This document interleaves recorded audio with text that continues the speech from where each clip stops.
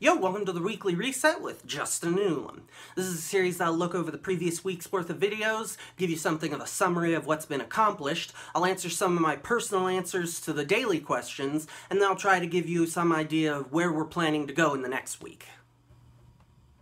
In Pokemon Colosseum, Team Cypher took over Mount Battle. We've been fighting our way up through a number of battles in order to try to get at whichever Cypher person is behind all of this, and as we've been going up, the battles have continued to see higher and higher leveled opponents. So I'm expecting that whenever we find whoever's behind all this at Mount Battle, we're in for another very interesting boss fight.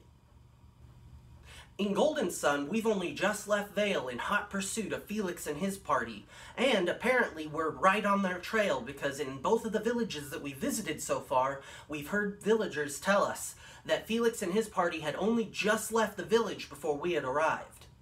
In addition to our progress with the main questline, we've also added a new party member, Ivan the Seer. His mind-reading abilities came in really handy in his joining quest, and I suspect that we'll be getting no less use of those as the questlines progress.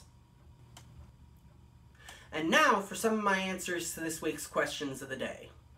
The first one is going to come from the episode Mount Battle Takeover, which was asking whether you preferred Flygon or Salamence. My background for that question is that in Generation 3, Salamence and Flygon are sort of set up as rivals, or not, rivals isn't the right word, but they're set up as sort of a two Pokemon pair, kind of like how Plusle and Minun and a lot of other Gen 3 Pokemon were created that way.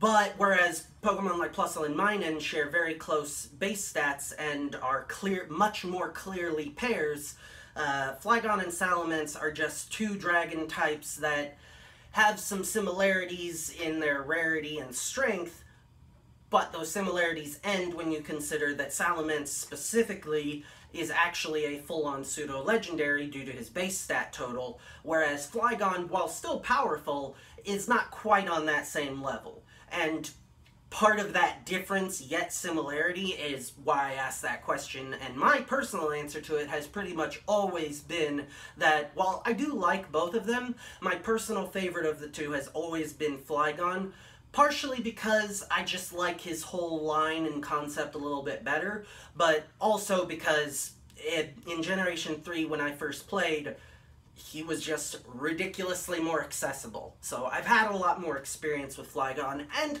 I'll admit, like a lot of people, I do enjoy a good underdog. The second question was from the episode Into the Unknown, and it was asking about whether you prefer offense or defense.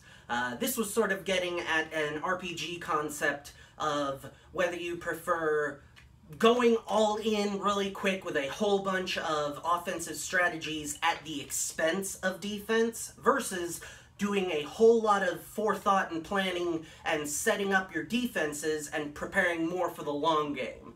So the actual question I was looking to ask maybe wasn't quite phrased succinctly, but ultimately I don't have just a ton of room to ask these questions in full in the overlays. As for me, my answer pretty much always ends up being offense, certainly in terms of my preference.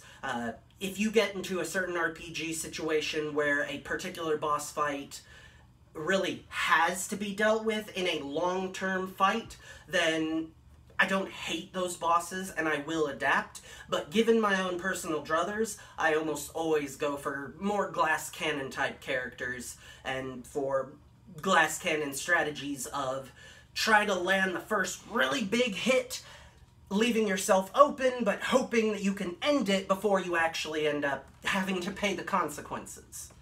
Suffice to say, my favoring that method does often yield me having to face those consequences, but seeing as how most RPGs involve a save mechanic, it's always just a quick reset away from retrying.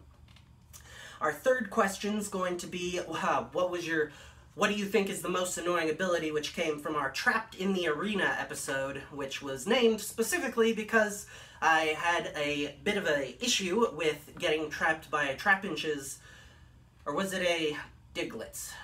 I know we were seeing both of those show up quite a bit, and both of them can have access to Arena Trap, which I don't know that that would be my full-on answer from even just from Generation 3, it is certainly an annoying ability. As long as the Pokemon that's out is super effective, or even just competently able to match them stat-wise, switching is not that big in a regular playthrough. In competitive, clearly that ability can be kind of broken because switching is so much more a part of that meta. So when you're doing, as we were doing in just a game, or a regular Let's Play scenario of it, usually switching isn't going to show up too much, unless, like I was, you're pretty under-leveled, so a lot of your Pokemon are not able to just tank things out and make it all the way through to the end. I think for me personally, Intimidate would have to be probably my answer. Not that I really hate it, but just that in the most circumstances, I find it the most annoying in just regular playthroughs, because, again, similarly to Arena Trap, by and large, when I'm just playing through the main story, I'm not thinking about having to do a whole bunch of switching. So when a Pokemon comes in with Intimidate, that's a free stat drop that now I have to think about a part of my strategy that I typically ignore. So, like I said, it's not like it's that annoying. It's just, it definitely ends up bringing up a part of the game that typically, in reference to my previous comment, I like to just sort of keep charging ahead. And Intimidate, having a free attack drop, can sometimes end up sidelining that, and that can be annoying. My next question was, what was your, what overworld synergy from Golden Sun that we'd seen so far would you most like to have, which came from when we met Ivan. I was primarily asking that because I figured that for a lot of people, the idea of Ivan's mind-reading abilities would be a really interesting and fun thing to have. Of the ones that we've seen so far, I think I probably still would also have to go, I mean, like I said, the reason I was asking that question was because, yeah, in that case, that probably, his mind read ability probably would be the one that I would most like. I think that the move synergy and the catch ones are also pretty obviously general use, and so you'd end up with a lot of circumstances where you could use those in real life, and that would be nice. But by and large, Mind Read is one of those ones, one of the few ones that we've seen so far, anyway, that are overworld, that is just absolutely giving you an ability that, like, with Move or Catch, those are telekinesis that, sure, we don't have those in real life, but you can move things or catch things, you just require moving to them, whereas with Mind Read, there's no real equivalent there. So that one sort of seems to me like the thing that I would most enjoy from what we've seen so far. I think we get some really interesting ones later that might change that up, but of the ones we had seen up to that episode, certainly.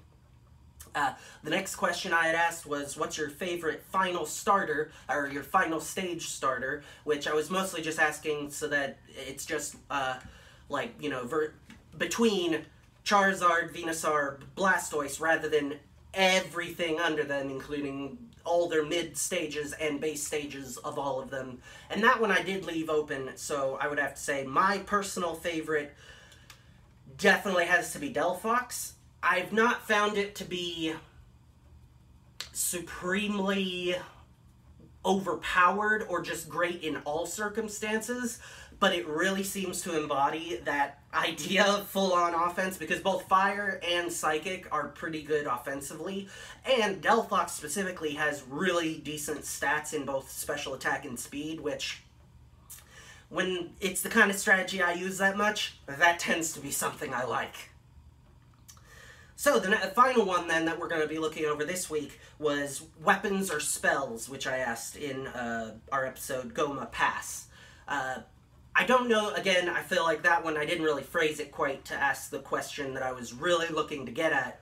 That was looking more at, do you prefer, like, physical concept attacks versus special attacks, with, again, even that really needing to be caveated. In that game, like, for instance, the difference between using your synergy for spellcaster type attacks at the cost of mana, or in this case, synergy, versus weapon attacks, which I would still include things like when Garrett unleashes Flint. Even though he's using kind of a spell for Flint, it's still a physical attack. So that's sort of the difference that I was looking to get at. Which of those do you prefer? attacks that, even if they're like elementally charged or whatever, are still primarily you going up and hitting someone with something, physically using weapons of some sort? Or do you prefer more, you know, stand back, throw, cast stuff in things? And I would have to say, maybe not specifically in Golden Sun. In Golden Sun, I find it to be pretty even. I think that they balanced a lot of the spell casting with the weapon animations pretty well, especially in the later ones. But outside of Golden Sun, certainly, overall, I think I definitely fall into the category of preferring the spellcaster type stuff. Admittedly, in part due to the fact that not every game really well balances the differences between animations for casts versus, like, weapon attacks. So sometimes weapon attacks can end up looking kind of dull while spells get all the really cool effects. And that has something to do with it. But even in a game where, like Golden Sun, where things are a lot more balanced, my mindset, again, of being far more all-in damage, let's get it done now and leave ourselves kind of open, I still kind of prefer doing that with spellcasting rather than melee concepts. Partially because the idea of like a spellcaster doing that is hypothetically still someone, you know, doing it from range, so the enemy still has to come to you, whereas if it's a melee class doing that sort of thing, conceptually anyway, you're really putting yourself in danger if you're going all-out offense and you're right next to them. So, anyhow, that'll be my answer to that final question.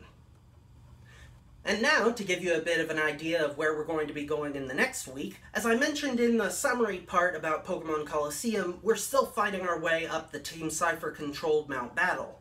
Because I haven't played this game before, I don't actually know how many more battles are ahead of us, so technically it is possible that next week, come review time, we may still be talking about us being on Mount Battle. But I certainly hope not, and I assure you, one way or the other, we will be significantly further ahead of where we are now. As for Golden Sun, we just entered Bilbin Village, and at the very entrance we noticed a tree that looked like a man, and according to the villagers, it had been a man that was suddenly cursed into a tree, based on some village off in the wilds.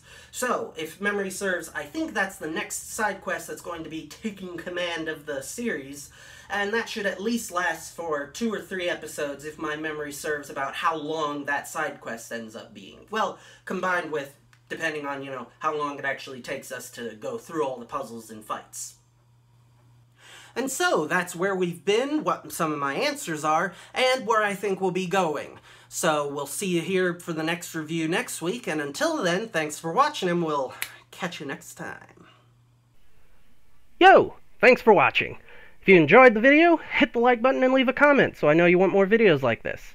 If you want to know when new uploads arrive, subscribe and hit the bell icon to have YouTube send you a notification. Thanks again, and I'll see you next time.